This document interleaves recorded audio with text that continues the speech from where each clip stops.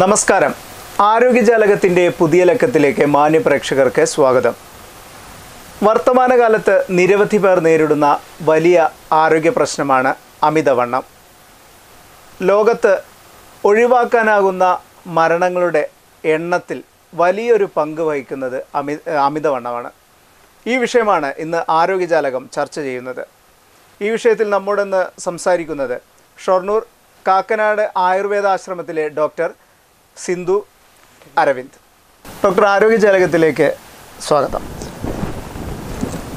Doctor, ഇന്ന് വളരെ പേര് നേരിടുന്ന ഒരു വലിയൊരു ആരോഗ്യ പ്രതിസന്ധി തന്നെയാണ് ഈ അമിതവണ്ണം.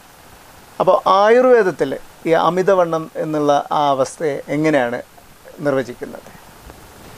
പൊതുവേ അമിതവണ്ണം എന്നുള്ളൊരു അവസ്ഥ നമുക്ക് വരുന്നത് എങ്ങനെയാണെന്ന് വെച്ചിട്ടുണ്ടെങ്കിൽ ഭക്ഷണ ക്രമീകരണം ഇല്ല, അമിതമായിട്ടുള്ള ഭക്ഷണം കഴിക്കുക, പകലുറക്കം, പിന്നെ ഒന്ന് വരുന്ന വ്യായാമം തീരെ ഇല്ലായ്മ, അങ്ങനെയുള്ളൊരു അവസ്ഥകളിൽ വരുമ്പോഴാണ് നമ്മുടെ ശരീരത്തിന് വേണ്ടതിൽ കൂടുതലുള്ള ഊർജ്ജമുള്ള ഭക്ഷണം നമ്മുടെ അകത്ത് ചെല്ലുമ്പോൾ അത് ദഹനത്തെ ബാധിക്കുകയും അതിന് അമിതവണ്ണം എന്നുള്ളൊരു അവസ്ഥയിലേക്ക് നമ്മൾ നീങ്ങിക്കൊണ്ടിരിക്കുകയാണ്. ഇപ്പോഴത്തെ അവസ്ഥയിലെന്ന് പറഞ്ഞു കഴിഞ്ഞാൽ ചെറിയ കുട്ടികൾ മുതൽ വാർദ്ധക്യത്തിലെത്തുന്ന ആൾക്കാർ വരെ അമിതവണ്ണത്തിന് ചികിത്സിക്കാനായിട്ട് നമ്മുടെ അടുത്ത് എത്താറുണ്ട്. പ്രത്യേകിച്ചുമായിട്ട് എന്താ വെച്ചിട്ടുണ്ടെങ്കിൽ കുട്ടികളെ സംബന്ധിച്ചായിട്ടാണെന്നുണ്ടെങ്കിൽ അവർ പണ്ടത്തെ പോലെ ഓടിച്ചാടി കളിക്കലോ അല്ലെങ്കിൽ എല്ലാവരും മൊബൈലിൻ്റെ മുമ്പിലും അല്ലെങ്കിൽ ടി വിയുടെ മുമ്പിലും എന്നുള്ള ഒരു അവസ്ഥ.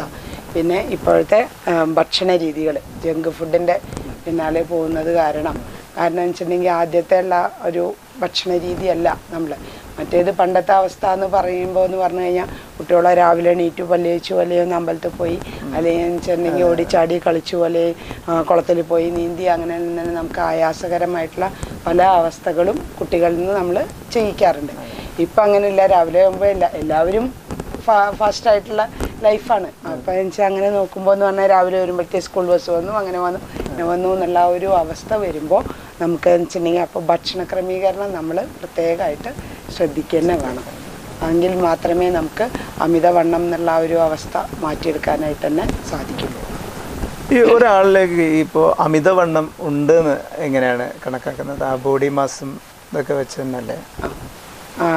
ഒരു ആളുടെ ഒരു ഇതിലെന്ന് പറയുമ്പോൾ സാധാരണ നമ്മൾ ആ വെയ്റ്റിൻ്റെ അനുസരിച്ച് നല്ല ഹൈറ്റിൻ്റെ അനുസരിച്ചുള്ള ആ ഒരു വെയ്റ്റ് എന്നുള്ള ആ ഒരു ഇതാണ് നമ്മൾ സാധാരണത്തെ രീതിയിൽ നമ്മൾ താരതമ്യം ചെയ്യാറ്. പിന്നെ എന്താ വെച്ചിട്ടുണ്ടെങ്കിൽ ഒരു കൺസിഡറേഷൻ നമ്മൾ സാധാരണ കൊടുക്കണം അച്ഛൻ്റെയും അമ്മയുടെയും ഒരു ശരീരപ്രകൃതി, അങ്ങനെയുള്ള ആ ഒരു ഇത് വരുമ്പോഴും നമ്മൾ ഒരു പരിധി വരെ നമുക്ക് അത് നിയന്ത്രിക്കാനുള്ള സംവിധാനങ്ങൾ ചെയ്യാനുള്ള ഏർപ്പാടുകളുണ്ട് എന്നുള്ള ഒരു ഇതായിട്ട്. ഇപ്പോൾ ഈ ആയുർവേദത്തിൽ ഇപ്പോൾ നമ്മൾ 3 തരത്തിലല്ലേ ഇപ്പോൾ ഈ ആയുർവേദത്തിൻ്റെ ചികിത്സാ രീതികൾ വരുന്നത്. അപ്പോൾ ഈ അമിതവണ്ണത്തിന് എങ്ങനെയാണ് അമിതവണ്ണം ഉണ്ടെന്ന് എങ്ങനെയാണ് കണ്ടെത്തുന്നത്? അമിതവണ്ണത്തിൻ്റെ അവസ്ഥ എന്ന് പറയുമ്പോൾ ഇപ്പോൾ നേരത്തെ പറഞ്ഞ പോലെ തന്നെ കുട്ടികളിലാവുമ്പോൾ എന്ന് പറഞ്ഞു കഴിഞ്ഞാൽ അവരുടെ ദിനാവശ്യമുള്ള കാര്യങ്ങൾ ചെയ്യാനുള്ള ബുദ്ധിമുട്ടുകൾ, പിന്നെ ലേഡീസിന് സ്ത്രീകളെ സംബന്ധിച്ചെന്ന് പറയുമ്പോൾ വെച്ചിട്ടുണ്ടെങ്കിൽ ഇറഗുലറായിട്ടുള്ള മെൻസ്ട്രേഷൻ, മാസമുറ തെറ്റിയിട്ടുള്ള മാസമുറ വരിക, പിന്നെ ഒന്നെന്ന് വരുന്നത് PCODയുടെ പ്രശ്നങ്ങൾ, അതായത് അണ്ടാശയങ്ങളിലെ കുമിളകൾ എന്നുള്ള ഒരു അവസ്ഥ വരുമ്പോൾ അവർക്ക് മെൻസസ് കറക്റ്റായിട്ട് വരാതെ വരുമ്പോൾ 40-45 ദിവസം, ചില സ്ത്രീകളിലാണെങ്കിൽ 2 മാസം അല്ലെങ്കിൽ 3 മാസം കൂടുമ്പോഴാണ് മാസമുറ വരുന്നത്. അപ്പോൾ അങ്ങനെയുള്ള ഇറഗുലാരിറ്റീസ് വരുമ്പോഴാണ് നമുക്ക് വെച്ചിട്ടുണ്ടെങ്കിൽ അമിതവണ്ണത്തിൻ്റെ ഒരു സിംറ്റം ആയി കഴിഞ്ഞിട്ട് വരാറുണ്ട് സ്വാഭാവികമായിട്ട്. പിന്നെ നമ്മുടെ സ്ഥിരമായിട്ടുള്ള ജോലിയുടെ ആ ഒരു ഇത് സ്ഥിരമായിട്ട് ജോലി സ്വഭാവം അനുസരിച്ച്, കാരണം വെച്ചാൽ അധികം ആയാസങ്ങളൊന്നുമില്ലാത്ത എപ്പോഴും ഇരുന്നിട്ടുള്ള വർക്കുകൾ അല്ലെങ്കിൽ നടത്താൻ തീരെ കുറവ് അങ്ങനെയൊക്കെയുള്ള ആയാസമില്ലാത്ത വർക്കുകൾ വരുമ്പോഴും നമ്മൾ മെൻ്റലി ഡിസ്റ്റർബ്ഡ് ആണ്. പക്ഷേ എന്താ വെച്ചാൽ ഈ പറഞ്ഞ പോലെ തന്നെ അതിൻ്റെ ഒപ്പം തന്നെ നമ്മൾ ഇത് വർക്ക് ചെയ്യുന്നതിൻ്റെ ഒപ്പം ചായ അല്ലെങ്കിൽ ഈ പറഞ്ഞ പോലെ എണ്ണ പലഹാരങ്ങൾ, മെയിനായിട്ട് വെച്ചാൽ മത്സ്യമാംസാഹാരങ്ങൾ, എണ്ണയിൽ വറുത്ത് കോരിയ ആഹാരങ്ങൾ, പിന്നെ ഒന്ന് വരുന്നത് എന്ന് പറഞ്ഞു കഴിഞ്ഞാൽ പച്ചക്കറിയിലാണെങ്കിൽ കിഴങ്ങ് വർഗ്ഗങ്ങളുടെ സ്ഥിരമായ ഉപയോഗം, അതായത് ഉരുളക്കിഴങ്ങ്, ബീറ്റ്റൂട്ട്, ക്യാരറ്റ്, കൊള്ളി, കൂർക്ക, ചേമ്പ് ഒക്കെ ഇതിനൊരു ഉദാഹരണമാണ്. സ്ഥിരമായിട്ട് അത് കഴിക്കുമ്പോൾ അപ്പോൾ നമ്മൾ അമിതവണ്ണത്തിന് സാധ്യതയുണ്ട്.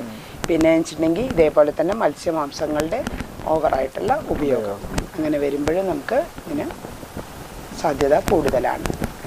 ഇപ്പോൾ വളരെ ചെറുപ്പത്തിൽ തന്നെ കുട്ടികൾക്ക് ഈ അമിതവണ്ണം ഒരു വല്ലാത്തൊരു പ്രശ്നമാവാറുണ്ട്. അപ്പോൾ നമ്മൾ ഇവർക്ക് വേറെ ചികിത്സ, മുതിർന്നവർക്ക് വേറെ ചികിത്സ അങ്ങനെയാണോ? അങ്ങനെയല്ല. അങ്ങനെയെന്ന് വെച്ചാൽ അത് ആ മരുന്നിൻ്റെ ഡോസേജ് അനുസരിച്ചാണ് നമ്മൾ ട്രീറ്റ്മെൻറ്റിൻ്റെ ഓരോ. ഇപ്പോൾ ആയുർവേദത്തെ സംബന്ധിച്ചെന്ന് പറഞ്ഞു കഴിഞ്ഞാൽ ചികിത്സയ്ക്ക് ശമന ചികിത്സ, ശോധന ചികിത്സ, അങ്ങനെ 2 തരത്തിലാണ് നമ്മൾ. ഓരോ ശരീരത്തിൻ്റെ അവസ്ഥ അനുസരിച്ചാണ് നമ്മൾ. ഇപ്പോൾ എന്ന് വെച്ചിട്ടുണ്ടെങ്കിൽ ഒരാൾക്ക് കൊടുക്കുന്ന ട്രീറ്റ്മെൻറ്റ് ഒരേപോലെയുള്ള ട്രീറ്റ്മെൻ്റ് ആണെങ്കിലും മരുന്നുകൾക്കും മറ്റുള്ള ആഹാരവിഹാരങ്ങൾക്കൊക്കെ കുറേശ്ശെ വ്യത്യാസങ്ങൾ ഉണ്ടാവും. അങ്ങനെയുള്ള ആളുടെ ശരീരപ്രകൃതി അനുസരിച്ചാണ് നമ്മൾ ട്രീറ്റ്മെൻറ്റുകൾ ചെയ്യുന്നത്. എങ്ങനെയാണ് നമ്മൾ അപ്പോൾ ആ ചികിത്സ ആരംഭിക്കുന്നത്? ഏത് ഘട്ടങ്ങളിലൂടെയൊക്കെയാണ്? ഈ അമിതവണ്ണത്തിനുള്ള മെയിനായിട്ട് നമ്മളിപ്പോൾ ഈ മുൻപ് പറഞ്ഞ പോലെ തന്നെ ആഹാരവിഹാരങ്ങളുടെ ക്രമീകരണം ഒന്നത്. പിന്നെ എന്ന് വെച്ചാൽ ഈ ശമന ചികിത്സയിൽ നമുക്ക് വരുന്നത് എന്നെങ്ങനെയാണെന്ന് വെച്ച് കഴിഞ്ഞ് കഴിഞ്ഞാൽ കഷായ രൂപത്തിലോ അല്ലെങ്കിൽ ചൂർണ്ണ രൂപത്തിലോ.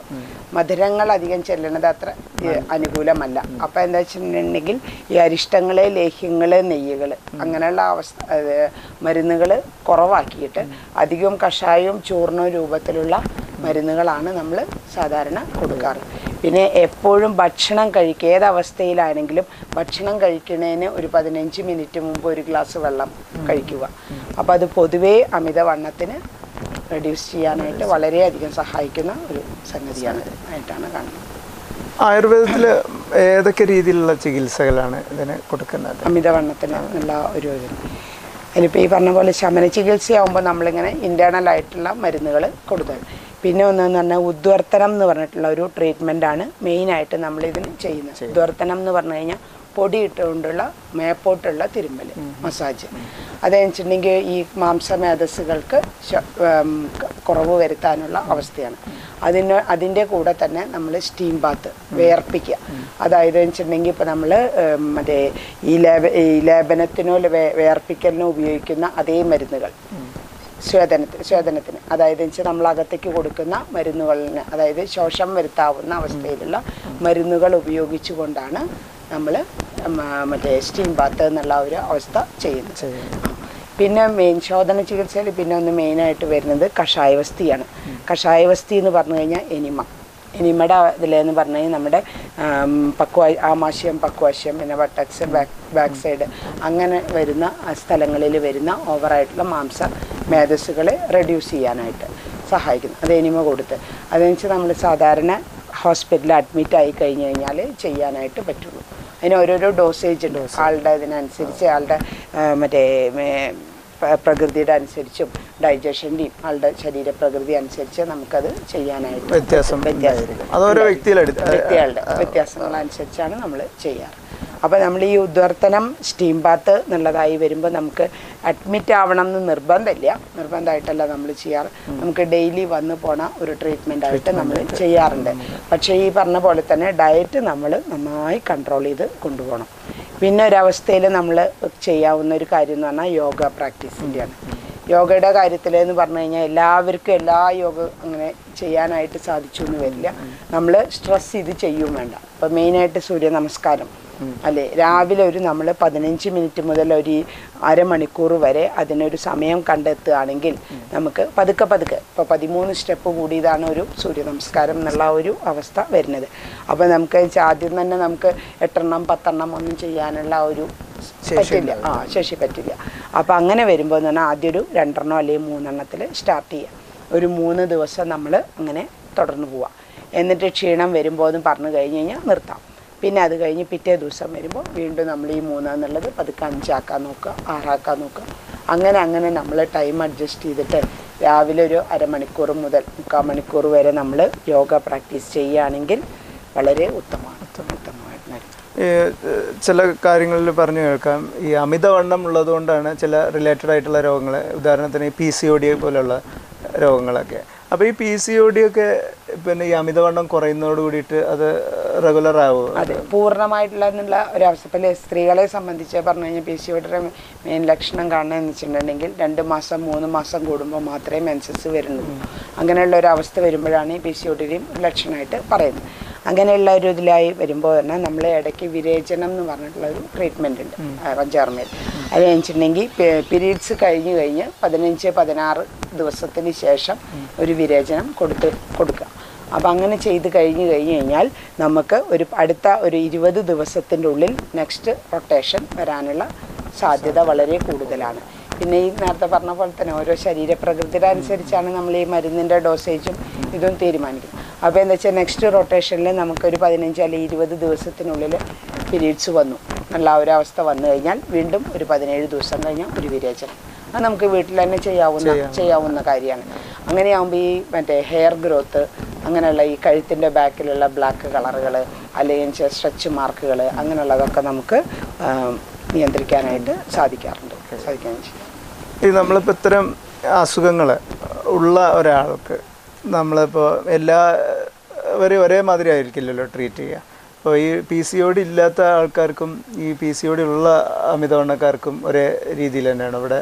അല്ല, ട്രീറ്റ്മെൻറ്റിന് വ്യത്യാസമുണ്ട്. അതായത് ഇപ്പോൾ ഈ പറഞ്ഞ പോലെ ഉദ്വർത്തനം, സ്വേദനം, ആ 2 ട്രീറ്റ്മെൻറ്റ് നമ്മൾ ജനറലായിട്ട് ചെയ്യുന്നതാണ്. അതായത് വെച്ചാൽ മേധസ്സും മാംസവും കുറയാനുള്ള അവസ്ഥയിൽ മേപ്പോട്ട് തിരുമ്പാന്നുള്ള ഒരു ഇത് പറഞ്ഞല്ലോ. പിന്നെ അത് കഴിഞ്ഞ് വസ്തിയുടെ മരുന്നുകൾക്ക് നമുക്ക് വ്യത്യാസങ്ങൾ ഏർപ്പെടുന്നുണ്ട്. പിന്നെ അതേപോലെ ആ ചെയ്യണതിൻ്റെ ഡോസുകൾക്ക് വ്യത്യാസങ്ങളുണ്ട്. ചെയ്യുന്ന ഓരോ മരുന്നുകളുടെ ഡോസിൻ്റെ ഇതിന് വ്യത്യാസങ്ങളുണ്ട്. അപ്പോൾ നമ്മളിപ്പോൾ ഈ രോഗീനെ മറ്റേതെങ്കിലും തരത്തിൽ നമുക്ക് ട്രീറ്റ് ചെയ്യാൻ പറ്റില്ലേ ഈ അമിതവണ്ണത്തിന്? ആയുർവേദത്തിൽ തന്നെ മറ്റു ചില ഈ പഞ്ചകർമ്മ അങ്ങനെയൊക്കെയുള്ള പഞ്ചകർമ്മയുടെ ഇതിൽ പെടുന്ന തന്നെയാണ് ഇപ്പോൾ ഈ വസ്തി എന്നുള്ള മെയിനായിട്ടുള്ള ട്രീറ്റ്മെൻറ്റ് വരുന്നത്. അതിന് മുമ്പുള്ളതാണ് ഈ സ്നേഹനം, സ്വേദനം കഴിഞ്ഞിട്ടാണല്ലോ പഞ്ചകർമ്മ ഇതിലേക്ക് കടക്കുന്നത്. അപ്പോൾ അതിൻ്റെ മുന്നോടിയായിട്ട് ചെയ്യുന്ന കാര്യങ്ങൾ രൂക്ഷസ്വേദം എന്നാണ് അതിന് പറയുക സാധാരണ. ഇത് എണ്ണ പുരട്ടിയിട്ടുള്ള തലോടലല്ല. അതിനനുസരിച്ച് അത് ചെയ്യുമ്പോൾ എന്ന് പറഞ്ഞാൽ സ്നിഗ്ധമായിട്ടുള്ള പ്രയോഗമാണ്. അതെപ്പോഴും പൊണ്ണത്തടി അല്ലെങ്കിൽ അമിതവണ്ണത്തിന് വിപരീതമാണ്. അതാണ് ഈ ചൂർണം കൊണ്ട് ഡ്രൈ ആയിട്ടുള്ള, അപ്പം ചിലവർക്ക് എന്ന് പറഞ്ഞു കഴിഞ്ഞാൽ ഡ്രൈ ആയിട്ടുള്ള ചൂർണം കൊണ്ട് നമ്മൾ ഉദ്വർത്തനം ചെയ്യുന്ന ഒരു അവസ്ഥ വരുമ്പോൾ എന്ന് പറഞ്ഞു കഴിഞ്ഞാൽ പൊട്ടാനുള്ള സാധ്യതയുണ്ട്. സ്കിന്ന് ചെറുതായിട്ട് പൊട്ടും. അല്ലാന്നുണ്ടെങ്കിൽ ചെറിയ ഡോട്ടുകൾ മറ്റേ ചൂടുകുരു പോലെ വരാനുള്ള അവസ്ഥ. അപ്പോൾ സാധാരണത്തെ രീതിയിൽ അങ്ങനെ വരുമ്പോൾ വെച്ചാൽ 1-2 ദിവസം നമ്മളൊന്ന് ട്രീറ്റ്മെൻറ്റ് നിർത്തി ഒന്ന് വിരേചനം കൊടുത്തു കഴിഞ്ഞാൽ അത് പോകും. അതെന്ന് വെച്ചാൽ ഈ കഫം മേധസ് കൂടുതലായിട്ടുള്ള അവസ്ഥയിൽ ഉണ്ടാവുന്ന ഒരു പ്രതിഭാസമായിട്ടാണ് കണക്കാക്കുന്നത്.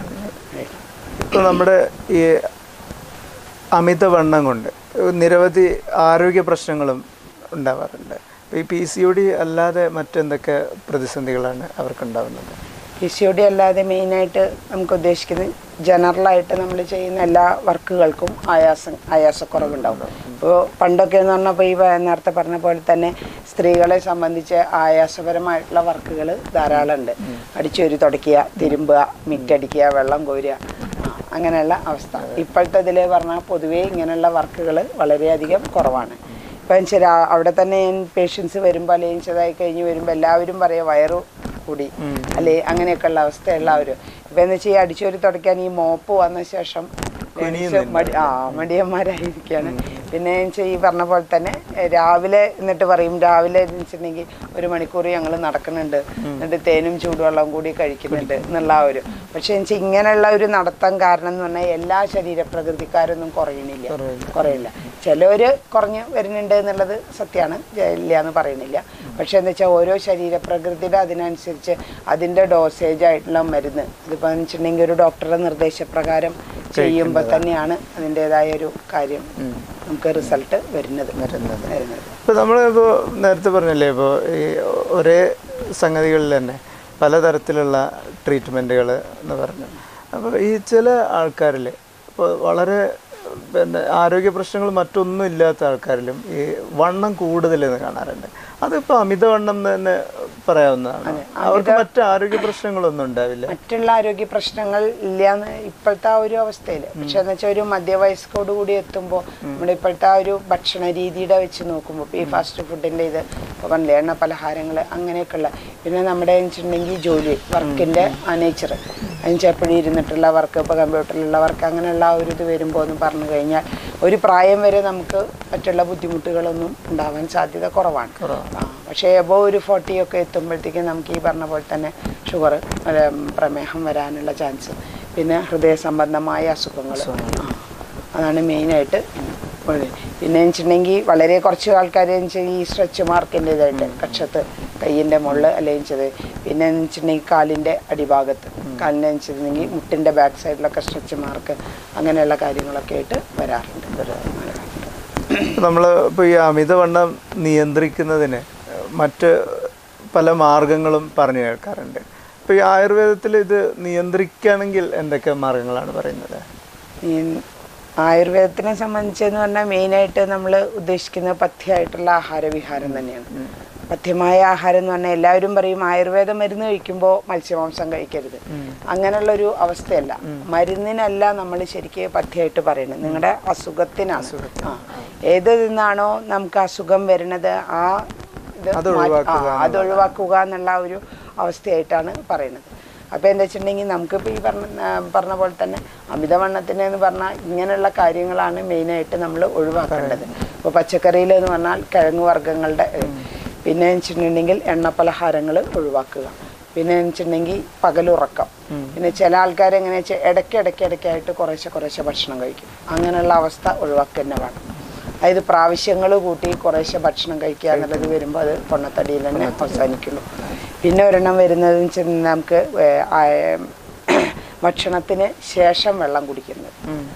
എപ്പോഴും ഇങ്ങനെ കുറച്ച് തടിയുള്ള പ്രകൃതക്കാർ എന്ന് പറഞ്ഞു കഴിഞ്ഞാൽ ഭക്ഷണം കഴിക്കണതിന് ഒരു 5 മിനിറ്റ് അല്ലെങ്കിൽ ഒരു 10 മിനിറ്റ് മുമ്പ് ഒരു ഗ്ലാസ് വെള്ളം കുടിച്ചു കഴിഞ്ഞാൽ അതൊരു പരിധി വരെ നമുക്ക് നിയന്ത്രിക്കാവുന്ന കാര്യമാണ്.